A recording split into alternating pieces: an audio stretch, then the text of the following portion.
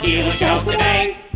I'm 51 years old, and I punish my kids for doing the things that I did on the radio years ago. Very difficult for me. It was easy when they were 2 and they had no idea. But now, you know, they're 20, 21, 22, 23 years old, soon to be. And, you know, I'm just acting my age. And I don't think that's a bad thing. To be honest with you, I think I get away with a hell of a lot more today than I ever did back then. Because sometimes you can do things you did back then and nobody bothers you today. Who would bother a 51-year-old? What's he going to do? I had no idea what to expect from Bill, and I had heard some interesting things about his previous show, and I was a little nervous to be a part of that.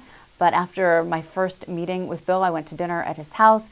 I was just incredibly impressed, not only by his commitment to this community, but by his family. And I'm proud to be a part of a show, and he sincerely cares about not only this community, but this little family that we have here now at WIBX. I mean, technically, Manaski's the boss. Did he use air quotes when he said technically that I'm his boss? I mean, really what this is, you know, you got a great talk show host here who knows what he's doing. And really, I try to direct the station and do what's best for the station and the community. And he knows where he's going, so I try to actually stay out of his way and assist where I can. He's very good at asking people the right questions and getting the responses that people want to hear, or in some cases the answers that people don't want to hear.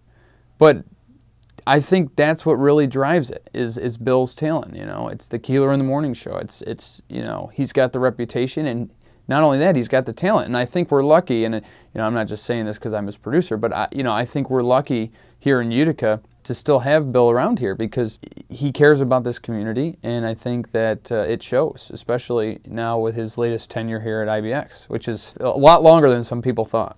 This is, and I really mean this, it is the best team that I think I've ever worked with in my life, except for my wife. Christine, Jeff, and Andrew, this is a major team effort every morning. If it's happening here, if people are talking about it, they want to know, if you tune into this show, you know we're going to have somebody on the air to talk about it. And we're going to ask questions. We're going to be able to have a little longer interview than you normally would get somewhere else. And sometimes we're asking those tough questions of people that we like, and that is not fun. So we ask tough questions, and then I apologize later. You know, we're driven by what's going on locally. So I guess there is some advantage to that, in that really what is happening on a day-to-day basis really helps dictate the direction of the show. And I think we're all very honest. We give honest takes on what we see, what we think, what we know. It's all about Central New York, Utica, New York in particular, and providing the best product we can. On the show, sometimes we go back and forth, but that's just because we genuinely like each other. It's like a family environment. You come in and we have different perspectives. You know, I'm the young, unmarried, 25-year-old guy, and Christine's been in the business a while. She's got kids, and Jeff's a new dad, and Bill's, you know, Bill. So I think that coming from different walks of life and having different takes on certain things helps the show. I think when we first heard the news, we were all extremely excited because the truth of the matter is we've put a lot of hard work into the show, into WIBX.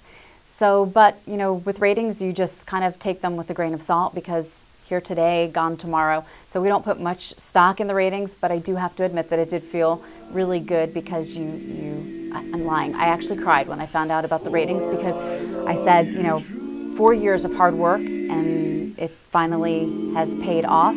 As I've said to my wife many times, it'll be gone tomorrow, so enjoy it while you can. So, you know, listen, I think as this radio station works very hard to be involved in the community, and whether it's the toy drive or the radiothon that's coming up, and you know, I think it's just cool that I have a place to work. I think for me, I don't think ratings play any role in that.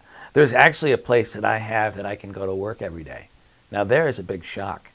You could ask any of my teachers. This is what we